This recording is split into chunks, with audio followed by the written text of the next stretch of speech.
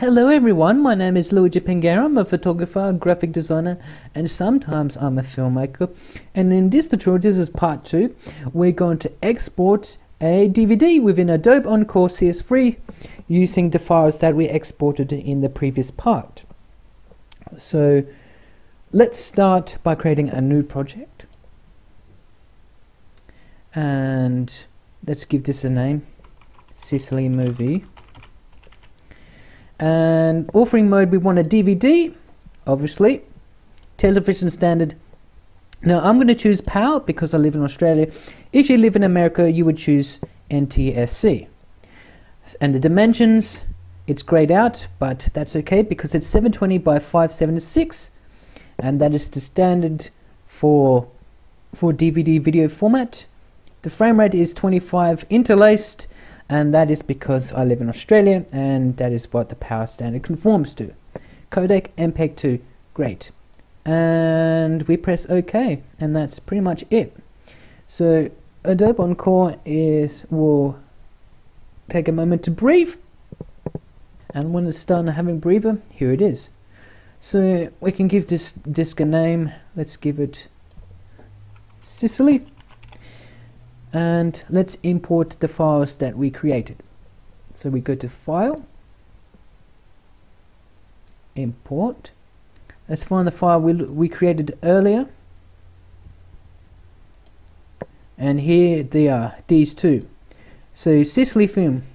And we've got both the video component, which is this one, and the audio component. We need to select both.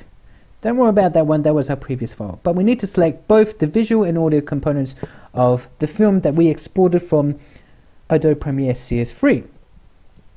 And we click Open. And Adobe Encore has imported both files.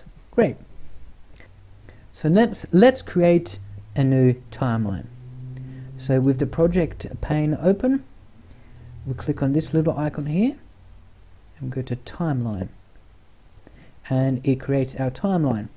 So what we're going to do is we're going to click on our video component, and we're going to drag it onto video here,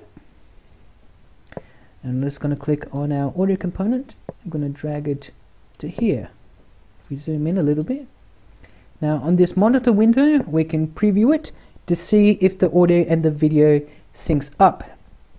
So let's do this and press play.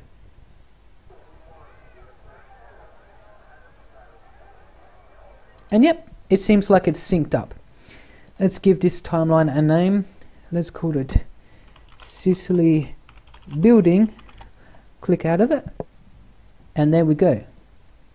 So the two files that were created, both the video file and the audio file, we're putting it into a new timeline, and this is what's going to be used to create our DVD video disc. Now, the reason why I made a tutorial about exporting it into two separate files is because if we get the original file in one package with both the audio and the visual component in a single file, and we drag it there, it's going to take longer to author the DVD and author to burn the disk. So if we split into two parts, it's going to be less taxing words on our DVD burner. So let's check the flowchart. What we want to do is go to click on the disk here, Sicily disk. We go to first play, and we go to our file, which is called our timeline, which is called Sicily Building. We're going to select chapter 1. You can also click and drag this pick whip and select our timeline that we created. So this specifies, according to our flowchart, the first thing that we played on that disk will be the Sicily Building chapter 1. Great. So if we click on the Sicily Building timeline, actual self, and we can see because it's highlighted blue across here.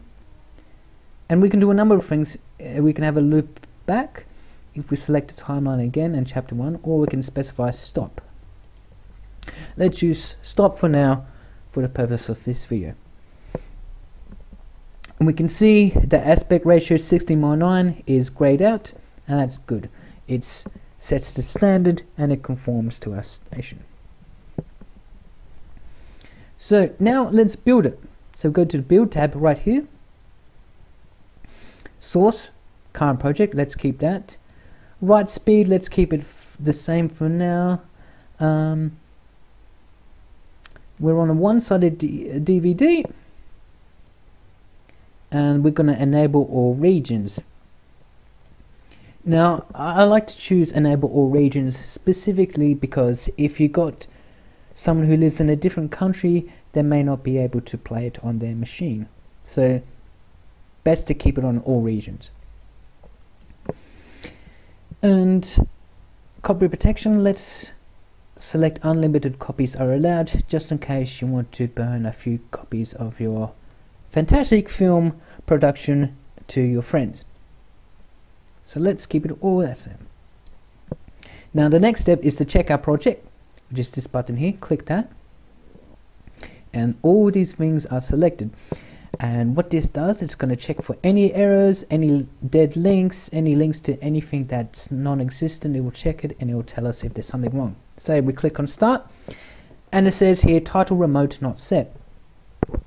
What this means, if we go back to, if we selected this again, we can set the title button to play the menu. And since we haven't done that, it's told us that we haven't done that. Now, since this particular tutorial, we're going to go through a menu list, a DVD video without any menus. We don't need to worry about this that much. So all we need to do, I mean, you can set the title button, but it's not necessary for this tutorial unless you have, unless your DVD video project has a menu. So all we need to do is press start, and if I had a blank DVD ready to go, we could get to burn it. And that is basically how you burn a DVD disc using an existing DVD formatted movie and audio files. Thank you so much for watching. I hope this tutorial has been useful to you, and if it has been useful, please share this video online with your friends on social media so we can all help each other out. Thank you for watching.